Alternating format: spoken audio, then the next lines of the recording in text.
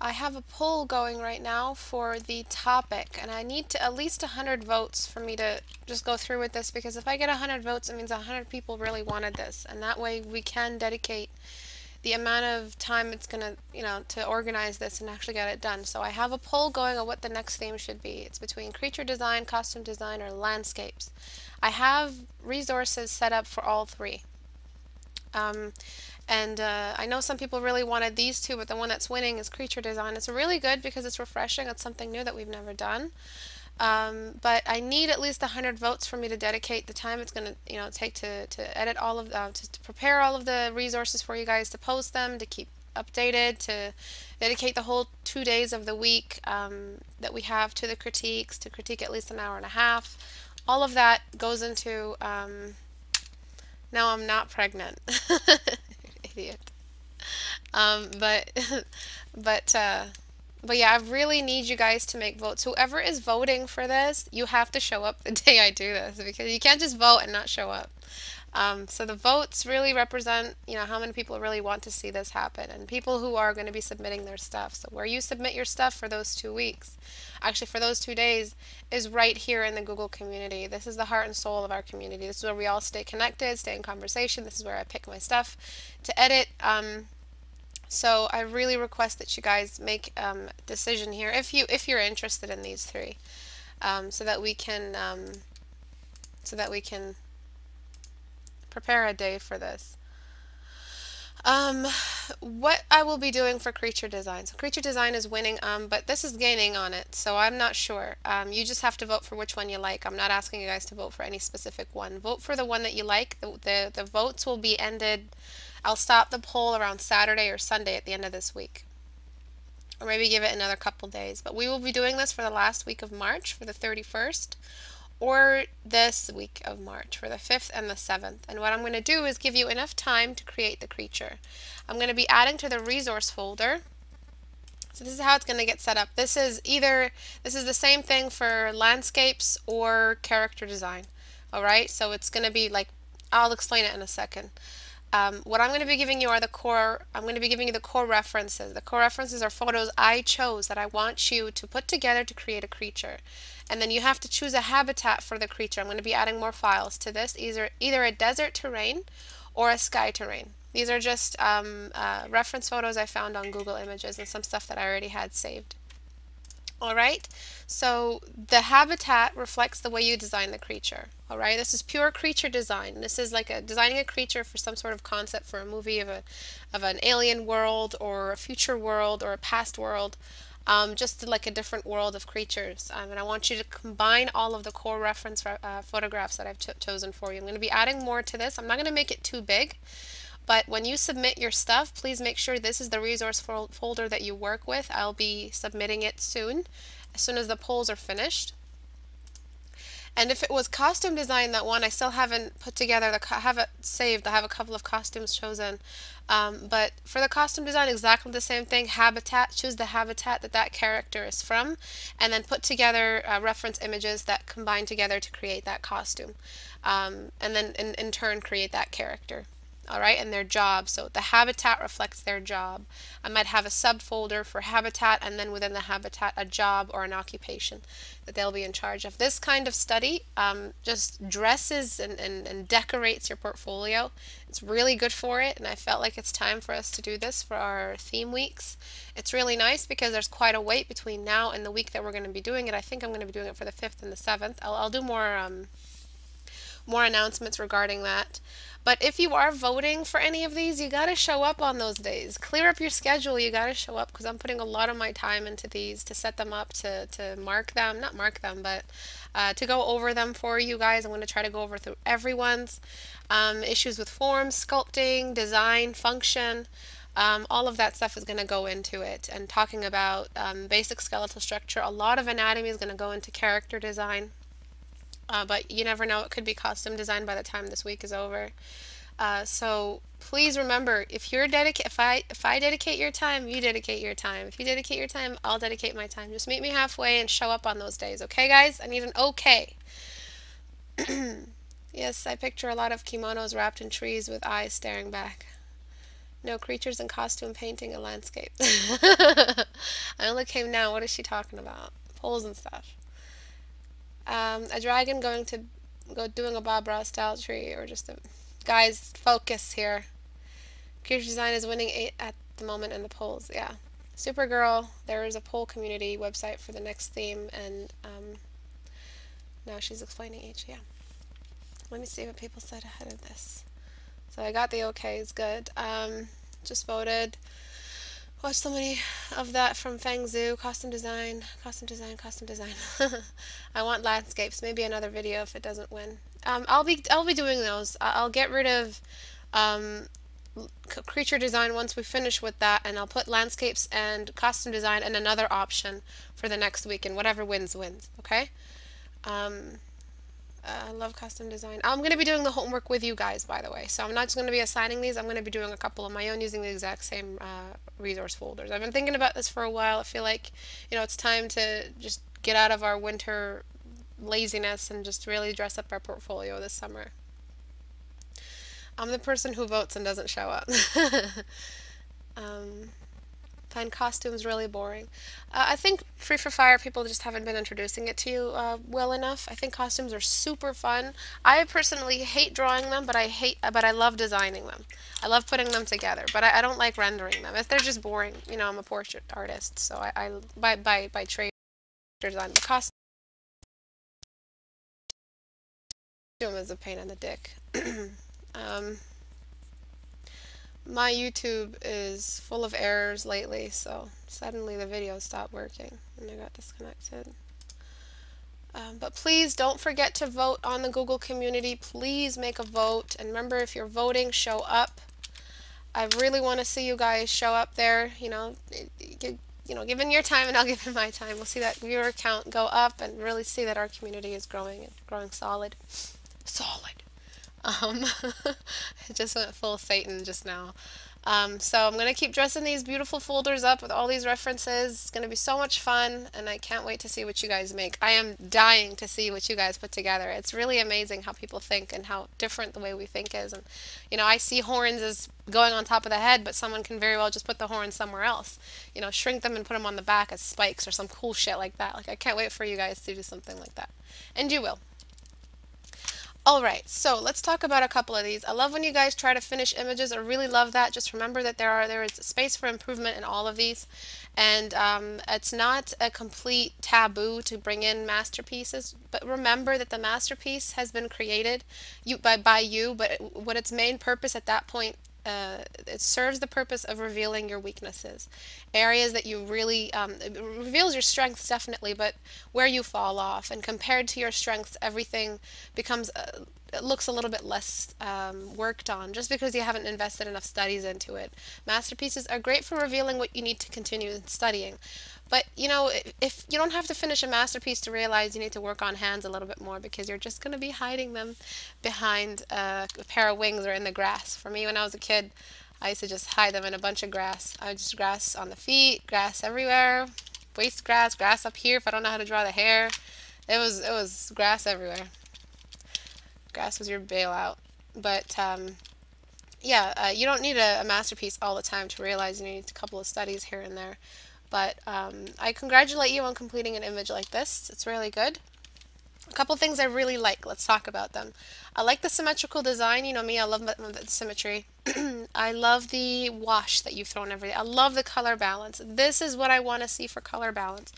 If you want to bring in a color, it's so easy to just think about where that color originated. So if you want to bring in a more blue shade, you just have to travel in a very curved way, and you're bringing in a color that works from that environment. So now we brought in this color. Let's bring in a red. Go back to the base tone or wherever it came from, and bring in a red color, always making sure that we're working in curves, that we're bringing in very, very similar colors together. So this color works in here. The room is so dark, the red would never be able to saturate all the way up here. So some of you bring in a color just like this in this kind of color environment and color wash or light environment, which is really wrong. This is the capacity of red in this kind of environment. It's moonlight.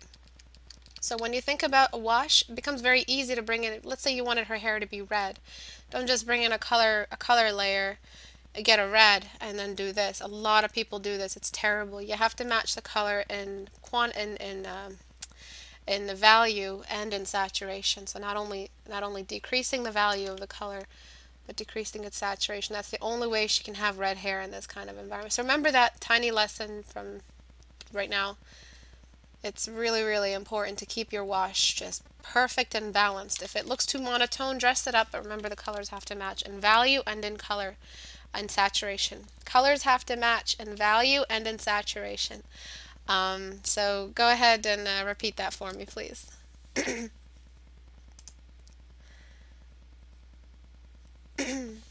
Yeah, but yeah, pay attention to class, or else Draken will, with one fell swoop, deliver his hand of justice. Yeah, you purposely hid the hands. So I want everyone to repeat what I just said. These streams happen every Tuesday and Thursday at 5 p.m. Eastern Time. On YouTube, I usually announce it. Alright, so let's get on with the critique. A couple of weak spots. The nose, where the camera is beneath her head. So what will happen with the nose is that we will see more of the nostril. Right now you're painting a nose that looks like it's a head-on, like the nose is level with our eyes. The nose is not level with our eyes. We are seeing her face from a lower angle. So we will see more of her nostrils. It's not really pushing the nose up and out of its where it hovers. It's just seeing more of the nostril. The hair here, what happens when we bring in a prop before drawing in the other eye, we bring in something to hide it, even from the get-go, what happens is that prop, this hair, everything starts to avoid it. Everything starts to try to show itself. So you will tilt the nose in a way where it is no longer symmetrical, just so that you can show a little bit more of the nose. The best thing to do if you know you're going to be hiding one feature or another is to draw all the features ahead of time. Draw them all and then dress it up. That way you know that your nose isn't a little bit too high if they're wearing a half mask, or if they're wearing an eye patch, you aren't disrupting the symmetry of the nose bridge. So look out for that. Okay, so let's just look at the nose before, after. Do you see that slight issue before? The nose was a little bit tilted, and I just tilted it back and hid it under that. And we're just seeing more of the nostril. Another thing that happens is the light source. Where's the light source coming from? Now, we cheat a lot, and that's okay, because the cheating allows us to reveal the character, but also set up a really cool mood. Because we're the god of the of the image. We're the artist, so we get to control what's visible and what's not. But we still have to follow some rules. So the light that's revealing her face right now, that's normal. The light that's revealing her face should be a little more dim, and sort of competing with the light behind her. So what I'm doing right now is I'm removing the way the muscles on her neck are visible. They're a little bit bulky, and I'm trying to make the head feel like it's emerging from the shadow. So giving the head a real three-dimensional structure. The head will cast a shadow on the rest of the body, and it will be slowly emerging from the shadow. And that's just like the canopy of the hair on top of the face. And this is how sort of really we start sculpting. And you see I'm very careful with my use of the soft brush. I know the quality is really bad. Because I want to slowly emerge the face. So before, after, before, after. Do you see that beautiful change? We have an atmosphere now. And I want a bit more of a sharp shadow here, kind of revealing where the shadow relieves the head. Relieves the body, so that we can see it. It's kind of coming from the top down. And after I do that, I can't ignore another major light source in the image. So now I'm not treating this as a head. I'm not treating this as anything. I'm treating it as a form study in a setting. I'm going to brighten the background just a little bit more because there seems to be a light right behind her. So if I intensify that just enough so that it's like right behind her, so she is in a shadow, I can use that light to sort of reveal a little bit more form with the rim of her hair and the sides here. so we can have a rim light. And once we set that up, and we've considered this light in its extremity, and when I say consider the light, I just mean raise it up to no man's land. The only time you use this kind of white is in a no man's land situation. You don't use it anywhere else. There's no such thing as this amount of white on a face, where we aren't luminescent. We're mattified, so we can't, and we're very dark, so we can't use this. But in order to consider and give enough, I guess, respect for this light source and consider it in the image, we have to raise it somewhat to no man's land. So I'm going to take this all the way back and erase away what I don't want. That's a common thing that I do. So I just erase away what I don't like, and usually I radiate it. So it's in succession that it slowly reaches that white color. Just enough that it's bright. Another thing that light does in this kind of silhouette situation is it bleeds. There's like a bloom. Always remember this. This is just, basics. Whenever you do this kind of setup, remember there will be bleed. The camera and our eyes don't capture light like this unless there's some kind of bleed happening. Okay. And the other thing I would do, because the light is radiated, we can't have this value the same as this value, and this value all the way up here the same as this value. That's not possible. So we have to go back to our darken layer and just darken the top and make it seem like the light is really radiating, or else it feels like there's a whole moon only behind that window. The only light that should be allowed in this area, my bad, that was supposed to be on darken layer. The only light that should be allowed is the hair, the light on her hair, because there's another light that we've created to cheat so that we can show off the character. A couple of anatomy issues as well. So we've got, let's take a before and after just real quick, just by looking at the light. Before, after. Do you see what happens when we use our soft brush properly? Before, after. Everything sort of comes alive. We're starting to behave, the objects behave with each other as if they're in the same room. This is very vital. We have to remember the head shape itself is a three-dimensional shape. So before, it felt a little flat. Beautifully balanced colors, beautiful composition. I love the head tilt. It's such a cute gesture. Just needed a little bit more drama and a little bit more setup. Again, I just erase away what I don't want.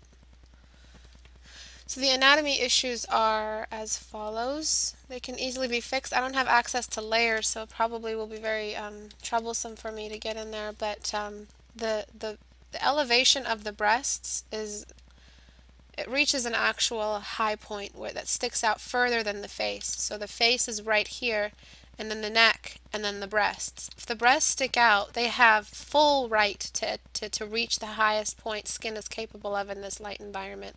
So meaning the light that you've placed on the nose is perfect. It's perfectly justified to use that in the elevation. So I usually say leave contrast to the top, but you have to think about the head from the body from the side. What kind of elevations do we have, altitudes that can catch that kind of light? So we have stuff like this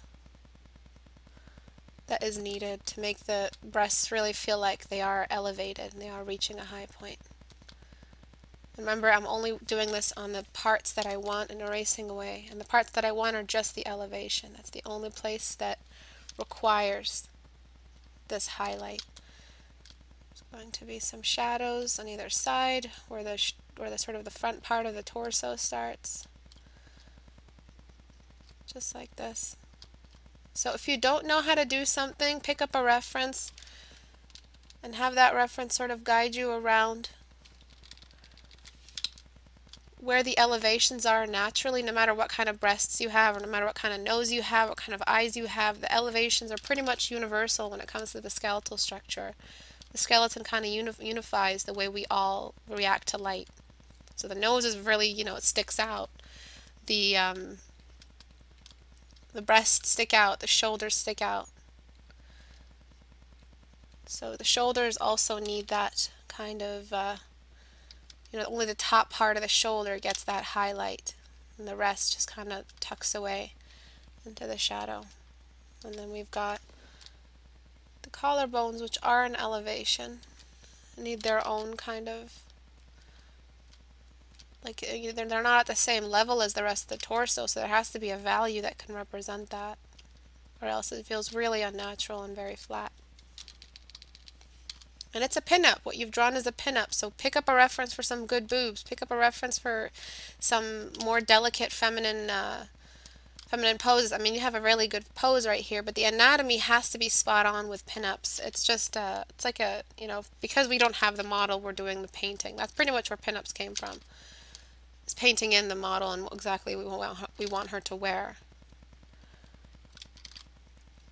It's a reaction to what photographs did with models that back in the 30s and whatever, and that's just evolved from there, photographing women. So pick up a good reference and a good influence for you and work with that. I'm sorry, if I draw boobs, I'm just going to be sitting here for hours. They are the hardest thing to draw. If you ask me, Istebrak, what's the hardest thing to draw for you, I will say boobs. They're so multifaceted. They're squishy, but they also become very solid with reaction to other objects, so you have to make them feel both squishy and being pushed up. Fucking boobs. Alright, so this is not good boobs at all, but it's somewhere. It's taken us somewhere. Might have to do that tuck like this. As Draken says, it's not an Ista stream without a set of boobs.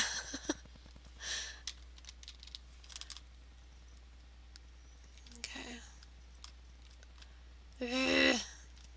I could just be here for hours. Alright, that's it. I'm not doing any more. The next anatomy issue is the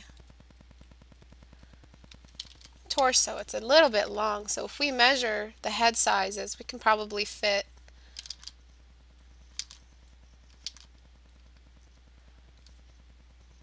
four, a little more than 4.5. It should be 4 by the time you reach this line right here, right above the crotch. It should be 4 full head sizes. Typically. You can get away with it. Even if it's not 100% accurate, you'll get away with it. But you can fit a lot of heads in this top torso right over here. And I calculated in the top of her hair. It's really just the head, which is pretty short. 2 heads wide, so you have the width fine. 2 heads horizontally wide. So this whole torso needs to end just about here, and her crotch area should be right about there. Looking at where the head is. So this should be a limit where your crotch area is right over here. If the body feels extremely long compared to the head. So what we would do is find the limit for the torso. Complete the gesture. Choose this as the limit for the crotch area. Throw that in there. And then fill in the areas. That's pretty much how I use my shapes. You have to use landmarks, so I use some landmarks for the hip bones. So I know where those areas are. Whoopsie. Oh, it's tilted, whatever. The signifier right here for the crotch area. That's huge thunder thighs. And then I know how the belly button contorts after that, because it just follows the symmetry line. And then everything just comes in. So the body felt a little bit long. What I would do all together is I would just push this all the way up. This whole setup, I would just push it all the way up. Because once you set up sort of the fact that the body is this thin, her shoulders need to be somewhere out here for that body to fully make sense. Alright, so I would retrace all of the main landmarks of the gesture and the anatomy. And I would try to make it so that the waist doesn't just sit here. Her crotch area is probably all the way down here. That's way too long compared to the size of the head. You can fit a lot of heads in here. 2, 3, 4. Yeah, almost 5 heads. That's too long. So we want to show off this. She's wearing something very tight, so that she would have way more of a waist showing here.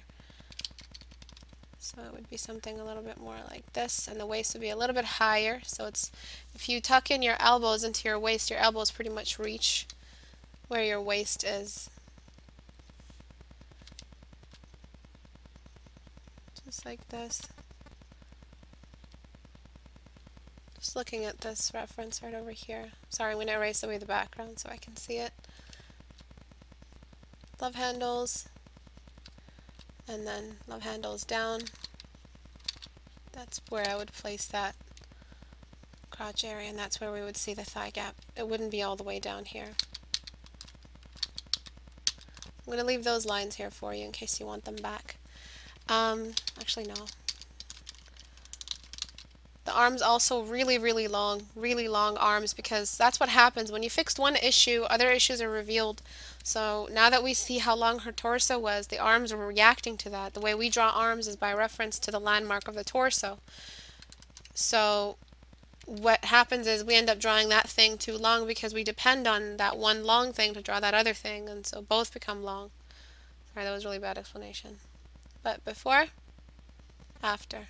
We've identified exactly where the light source is, light source number 1, which is allowing the visibility of this room, which is the nighttime light or the moon or something, and light source number 2 that the photographer brought in to reveal just some of her face, and we've reacted to that with this feather right here. So separate where your light sources come from, then you'll have more focus. Pick up a good reference to get some general anatomy, like the breasts that I drew really like, they're really just bad shadows, but they're very general. Okay? It's really nice when we have that, you don't have to use soft brush, when we have that nice response to the light source. It feels like the room is really there, like we're painting like it's a real room. I'll talk about this one in a second. For this person, I feel like what happens is, these are beautiful. I love these. I would love to see more of these. I like how you're painting them as if they really are in a dark room and there's a light source, so you're feathering them. And sort of emerging them from the shadow. That's really important if you're using a black background for your character setups. If you are designing for a game or for a 3D modeler that might come in and use this, just keep it gray background. But if you are just doing it as a showcase in your portfolio, you can leave it black. It's not recommended though to have it as black. Well, we're losing a lot of form here. It's better to bring in a secondary light source to reveal it, at least in this image. Bring in like a purple light, like an ambient light or a rim light to reveal some of the stuff we lost. But anatomy-wise, if we look at the farthest point of her brow bone and we see how far the jawline pretty much starts right along the lips, right here where the teeth are. So the teeth of the top part of the head finish up here, and the jawline starts over here. The jawline, like if I touch the bottom of my teeth right now, and I touch my forehead, right now my forehead sticks out further than my jawline. Okay, so this is the typical universal face you want. The jawline is below the forehead. It has to be. It's not an overbite that we're drawing, but there's an amount of overbite that makes sense, especially when we're biting into food. It just makes sense to have an overbite just a little bit. Right now it feels like you're drawing characters that have a little bit of an underbite, where the jaw feels like it's moving forward. That's the only thing that I see consistent in a problem throughout all of the paintings. So what you have to do, especially for the female, now you got away with it with the males because male faces are really sculpted.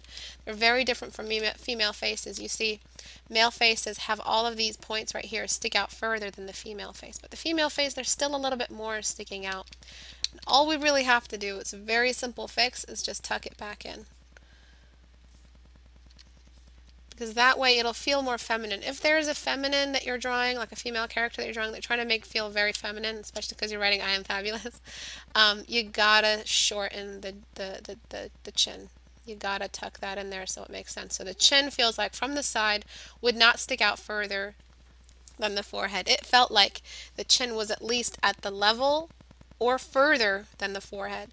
Can anyone tell me why that's a problem? I kind of just explained it now, but I want to see someone else explain it. And you can keep the cheeks up here, big cute cheeks, that's fine. It's not about the cheekbones, it's about the jawline. Alright? So I'll show you before where they were. Before, after. Do you see that issue? It made her feel a little masculine, a little bulky. It'll give a general bulkiness to the way you draw girls. And one last little issue. Please remember, symmetry is consistent through three-quarter view. Three-quarter view is not tricky at all. The only thing that compresses is the horizontal line right here. This eye is just less fat, less wide than this one. This one is bigger. That's just the rule of thumb. And hide the nose. Hide the eye behind the nose if it is an extreme three-quarter view. But these lines right here, these stay the same. These lines right here, this line and this should be perfectly horizontal, or there should be a slight curve if there's a perspective happening. All right? So let's look at the before and after. Before, do you see what I mean with that jawline? Very masculine feeling. After, it brought the feminine back in. Just remember, female faces are just the boy before puberty struck in. All right? When guys go through puberty, a lot of stuff changes. Their jaws become humongous. Like, I remember my brothers, like suddenly in 2 years, they looked like ogres all of a sudden. I'm just like, you're so fucking ugly. Because they started to look like ogres. I'm like, yeah. Especially because they're not halfway through. I'm so mean to my brothers. But there's like a halfway point through, before they become handsome, and right before, like right after they turned from boy face to that really weird awkward teenage phase when everything is just too big or too small in their face, bone structure. So this is one thing that happened. They just suddenly got these humongous jaws. It was really weird. And then their nose kicked in, and then their jawline kicked in from the side, and then their brow bone kicked in. Like my brother now is very handsome, but compared to before, he looked like I don't know. He looked ridiculous.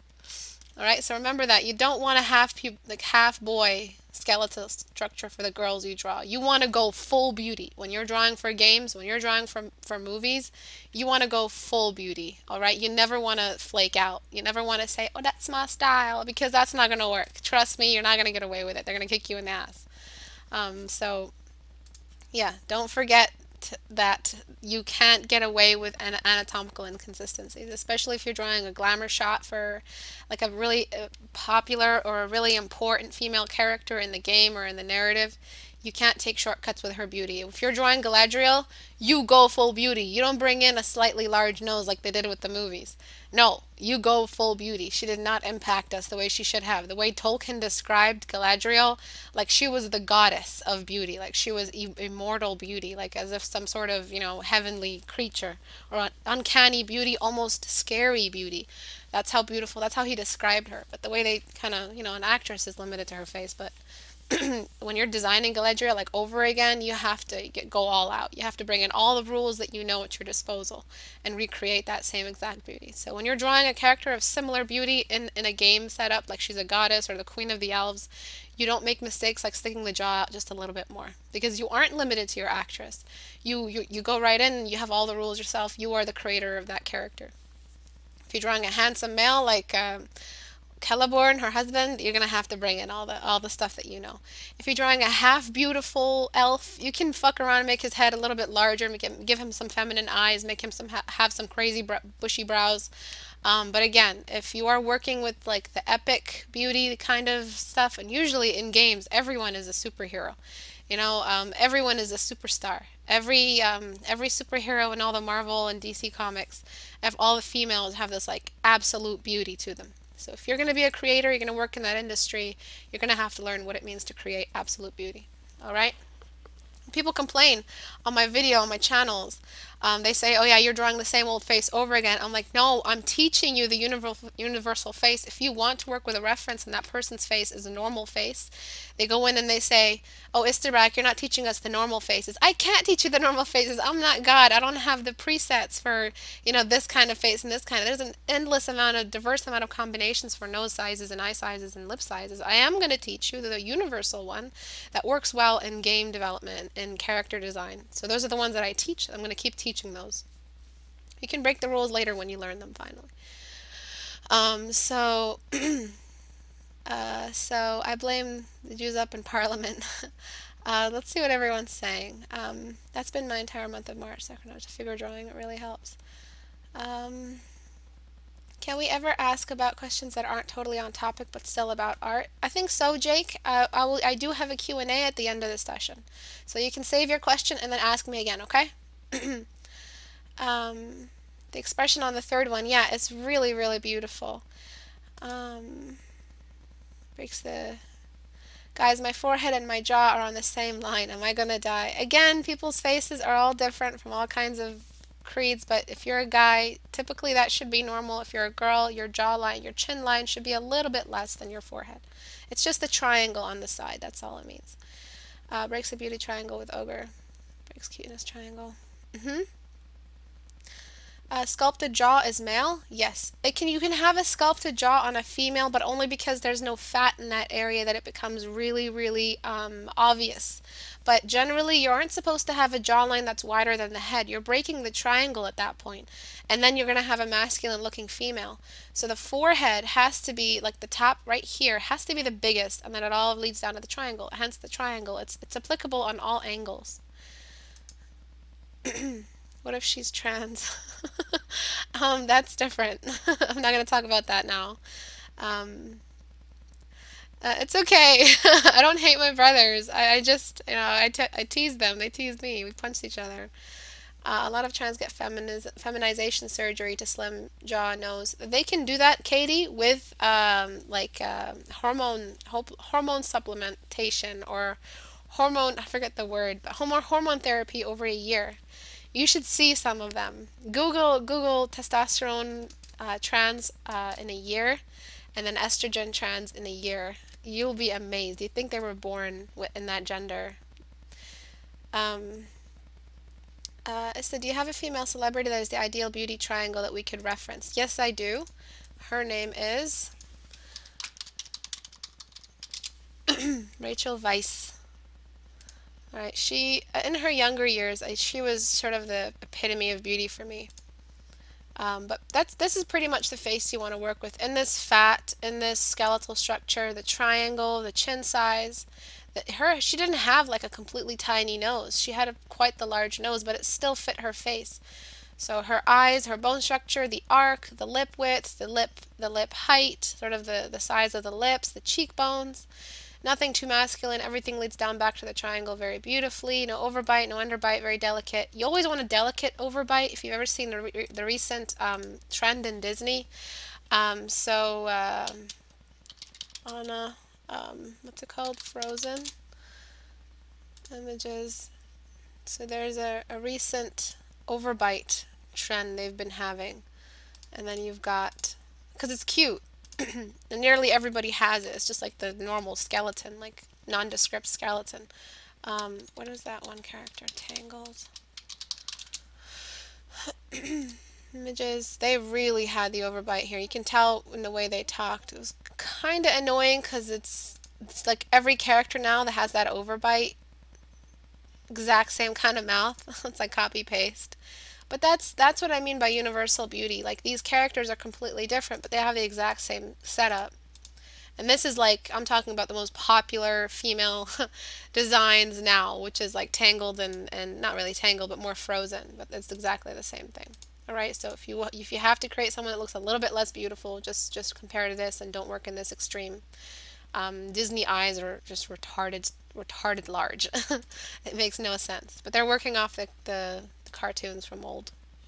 But her face is very beautiful. You really don't need any one person to reference. You just need to remember the triangle, really. It's you can find it in all kinds of female faces. But she was a goddess. Like she is a goddess. Look at how pretty she was. I think she should have been the most beautiful woman in the world instead of Aishwarya Rai. I don't think Aishwarya Rai should have earned that title. She's way more beautiful than her. And more natural, less plastic. Anyways, I'm done with my drama. So yeah, do you guys see what I'm saying with the before and after? That jawline. You seem to have that same bulkiness through male and female, so keep that in mind. When you are doing a laugh, remember that this part of the lip also stretches out. So the lip, when it's not laughing, is plump. When it laughs, when it smiles, this becomes less wide, less high. So you have to use the same amount of fat stretched over more space. So this means this elevation goes down. So this thins out and this goes up. So we have less of that. Some people really love this Cupid's bow dip, but it's not consistent in a smile. In a smile it disappears because it's being stretched, stretched muscle. So when you want to create a laugh that feels natural as possible, which is something we always want, you tuck this up. There are some people who still have this kind of face right here, but again, just work with the general, the norm, like the universal. When you're creating for games, when you're creating for your own work, always remember that you're tucking in the fat, so you get a little bit more of a, especially for male characters, you can get away with a deeper laugh line. Okay, so before, after. Do you see when we push it back up, it feels more natural? Here it feels forced, like you're doing this. And before, it feels like I'm doing, like you can tell when I'm laughing because there's more air and more stuff coming out. When I talk, the shape of my mouth is significantly larger when I'm smiling and talking. So you can tell. You can tell just by hearing it that someone's smiling. Okay, so that's pretty much why it happens. Just because the cavity opens a little bit wider, more sound comes through. It's more of a higher pitch. For this person, the same stuff. If you do want to make someone look old, like really like lack of life, you want to remove the beauty. If you want to make him like the sexy, super awesome, evil guy, keep his skeletal structure a little bit more strong, like he's not frail. But if you really want to push it, you gotta do a little bit more work. And that's thinning out the lips. The most important thing in removing age, or adding age, removing youth, is thinning out the lips. Laugh lines are definitely necessary. He can still be handsome, but right now what I'm doing is working with the skeleton, defining it a little bit more. Lowering the brow. Keep that arch dark. Don't ever put light under, because then he'll look like a woman. He'll look like Ursula. With Ursula they did that. They gave her they gave her an ogre face, an elf face on an ogre face, so she was even more hateful. And then they gave her these crazy brows that were like thin, penciled in. Cholo brows. I'm sorry, I'm saying cholo. It's just those cholo girls just actually shave their brows and put them back on. Anyways, so that's why Ursula was such a successful character design, because she had the beauty, but she also had that old age, that manly effect. So never put light under here. That's what they did with Ursula. That's how they kind of made her feminine, or else she looked like a man. You just want to bring in the bony as much as possible. You're trying to show off your variety, male, female, and age. So if you can show off where the fat stopped and where the bone kicked in and where this person was lacking in life, that's how you can show variety. Be careful with the thickness of the lips, though. That is like the number one. It reveals beauty like really quickly. That's why girls get lip liner and overline their lips every time they put on makeup. They want to add like extra volume to their lips. We're trying to make this guy look like an evil, deprived, push this down more, kind of a bad guy. So what we want to do is show off that there is less fat in his body, less life, more sickness. That's pretty much what you're drawing when you're drawing a character that is evil. Or you have to, that trope, that very basic bad guy trope. You're trying to show off that he's anemic. That's what you're showing. Old and anemic. Everyone write that back to me. Old, anemic, and I'm not really mocking it, but like anorexic. Okay, we're trying to show off this laugh line. Even a wrinkle. You can go ahead and make it a wrinkle. But see this deep set right here, this deep kind of bone structure right here. This reveals like a lot of the bone structure, so when you're laughing, wrinkles, you're more susceptible to having them wrinkles. And then dropping that shadow all the way down, because that nose it sticks out a lot if we look at it from the side. And then you want to add in those little eye bags. They are actual volumes. They stick out. They're an elevation and a depression. So it's a hill, a real hill and a valley. And again, this is old age. Now he still looks like a sexy monster. I'm sorry, I'm really into bad guys. But he's an old sexy evil monster.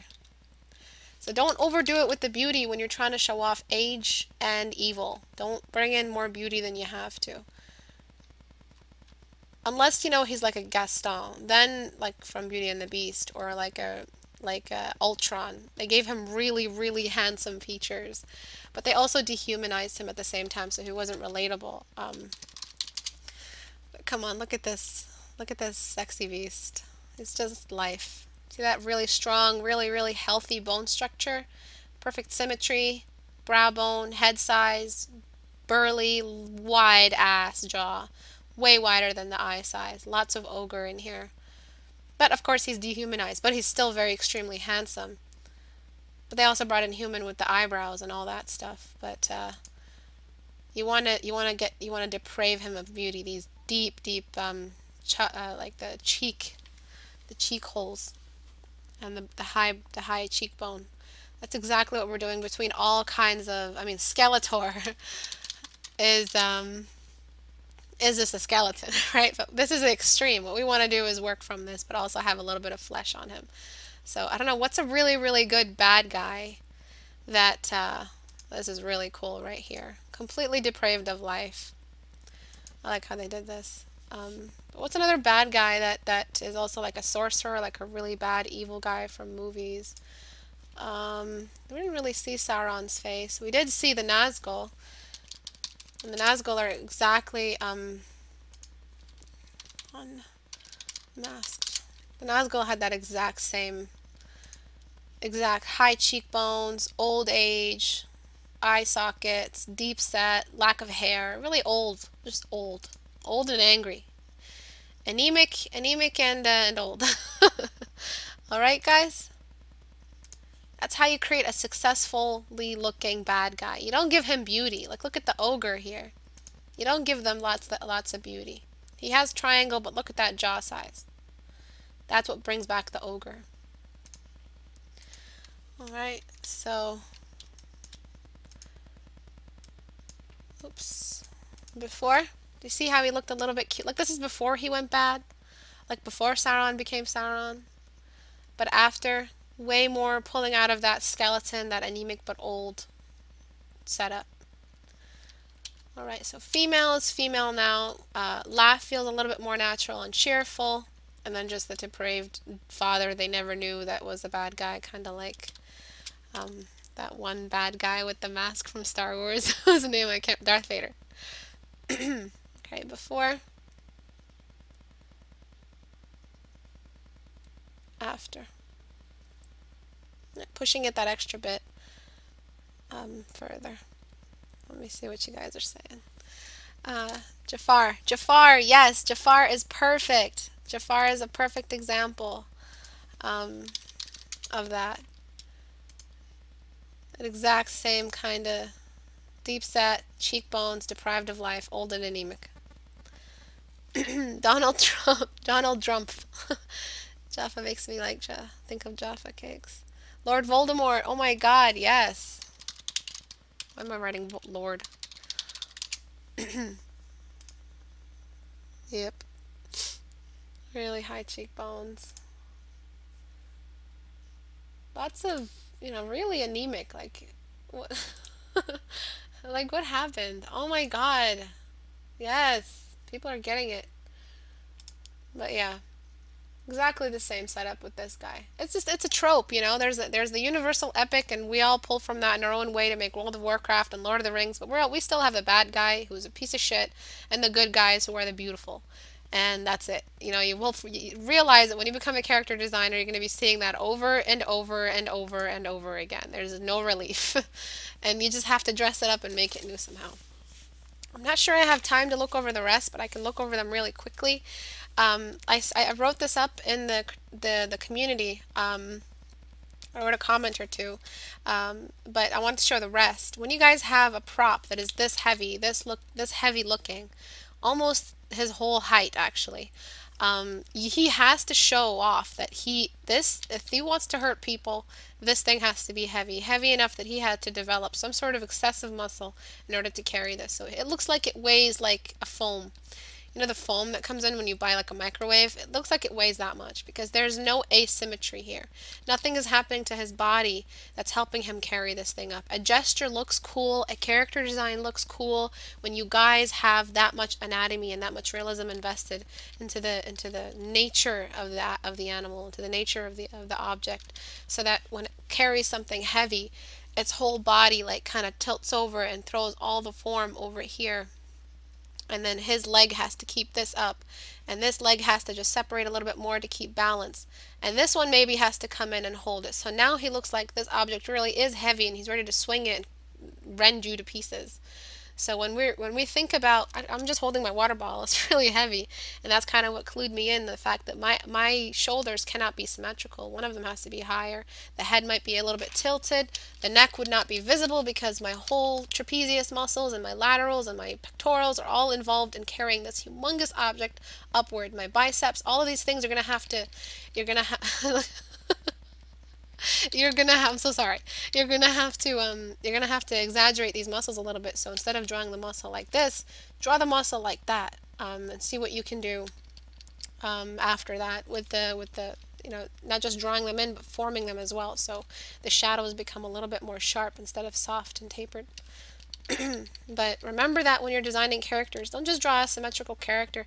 If you're going to draw him symmetrically and show him off in your portfolio and like have a AAA employer take a look at your portfolio, keep the weapon on the side if you don't know how to incorporate it in with the anatomy. If you do know how to incorporate it in with the anatomy, look at a good reference. Like what I recommended is a guy holding a sledgehammer.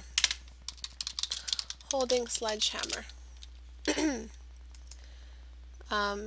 Actually, this thing isn't that heavy. I'm looking like holding log.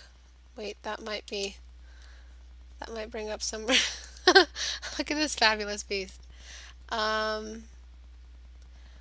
Anything where it looks like someone's holding something really big. Humans just don't do that, you know? You only find that in animals, so it's hard to find. Swinging sledgehammer.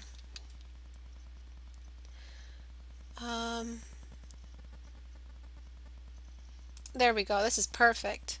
So he's swinging it up here. Again, the shoulders aren't visible. Do you guys see that? Let me see if I can zoom in. The shoulders aren't visible anymore because this entire muscle group is involved in carrying up. His legs are separated from each other because he needs that balance. So when you're drawing a character that's doing that exactly, that's what you're pulling from. These kinds of references. He's not just going to come in, holding it like that. It doesn't make sense. And plus, it's more relatable if you bring in that kind of weakness to him. Then he feels like a defeatable boss. If he goes around swinging 1-ton weapons and he's like this humongous object, he's not going to feel natural. He's going to feel like an undefeatable god kind of thing. It comes down like those weird mages that have floating staffs that they don't have to hold. At that point, we're using magic as an excuse in the character design and we're avoiding anatomy. So just think about that. Alright, what was this one? Okay, this I have to save for another day because it's a full 3/4 view and that's just a whole other ball game. This one is a full 3/4 view, sort of, but this kind of helps fix the other one because sometimes when you're seeing a lot of the side of the nose, the other eye is almost completely hidden. What you did, the person who was before this guy, was you showed a lot of the eye. This is wrong.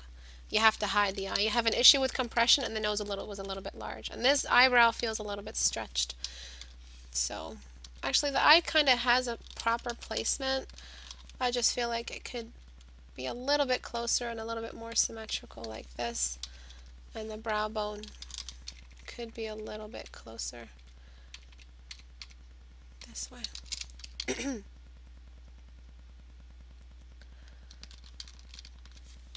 I'm just going to fix that. Oops. Just like that, and show you the before. The eye felt a little distant. Maybe with your reference you didn't look at it. But the brow felt like it was hovering outside. The brow isn't going to sit on the complete other side of the eye, of the face. The 3/4 views, the quarter that we're seeing more of, this run right over here, or just it kind of tapers off really softly into the chin. But this right here, the brow usually, like hold your eyebrow, it sits on the temple, but it sits on the edge right here, right under your temple. The whole brow doesn't just, sit around here. It doesn't do that. The peak of your brow is the end of the front part of the cube. Right, so this is the cube. The peak of your eyebrow sits at that edge. Oops. Right here. All right, let's just remember that. And that's it. Cancel, save. Lots of stuff today. Lots and lots of stuff. Stuff I repeat constantly, but it's like the lesson is new again because we see another person make that mistake and we learn from what they're doing. So it's really cool seeing the variety of art that you guys are capable of. I love that. I can't wait to see that applied to the concept art for the creature design. I can't wait to see what you guys do. But let me look at the poll right now and relink you guys the poll. 74. So 14 people voted since I started class. Yeah, the ear is very low. The ear is, I didn't even look at the ear. The ear is extremely low. The ear is supposed to sit in between, thank you, Jeffrey, that was awesome. In between the eye line and the nose line. So this line and this line. That's pretty much where ears sit. You can change the size, you can go crazy. Everyone has different genetics, but this is the general location on the universal skeletal structure that we all share. Okay? Maybe a little bit further across. Okay, it needs compression, that's why. A little bit higher as well. Yeah, something there. Okay. Cancel. Flatten. But yeah, thank you, Jeffrey. I completely missed that. So please don't forget to vote for your topic that you want to see. It will be on the 5th and the 7th or the 29th and the 31st, depending on how much time you guys need to finish the concepts. I probably will finish the poll on the 19th, but we'll see. As for Portrait Studio, drum roll please. Not really. The Portrait Studio is going to be available by the end of the day or by tomorrow. It's going to be completely available for download. So I'm going to link it. I'm going to announce it. I have a video for it. I have a demo for it, like the demo video. I will be assigning homework with Portrait Studio, by the way, for portrait studies. For those who don't really have a reference, who want to try dynamic lighting, I'll be generating the reference and posting them on the community for you guys to use. I have another concern I wanted to express to you guys. I'm scared of us hitting like 1,000 or 1,500 members because it's going to get crowded in here, and I'm not sure how we're going to put a cap on the members. I'm really scared of losing control. I'm scared of people multi-posting. So to keep this fair, to keep this wall accessible to everyone, especially those who critique daily, for those who help, Jeffrey, myself, Drake, and others who critique, many people critique, it'll be overwhelming for them if you guys post more than one image a day. So you are limited to 1 in 24 hours. If you're doing a 14-day challenge, only 1 in 24 hours. Please don't overpost because this is getting really crowded and it's starting to get scary. And I love you guys. I welcome every single one of you. Just remember, just be fair. And post. If you have sketches, don't do like multiple posts for sketches. Put it all in one post, and so that people can see it. Remember, one post. If you do post more than 1 in 24 hours, I will delete one of them. All right, and I hate to delete them after someone's already given you a critique and spent their time giving you a critique.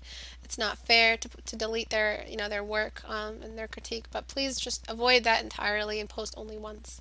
All right, thanks everyone for coming today. Have a great day. Good luck with all your homework. Bye-bye.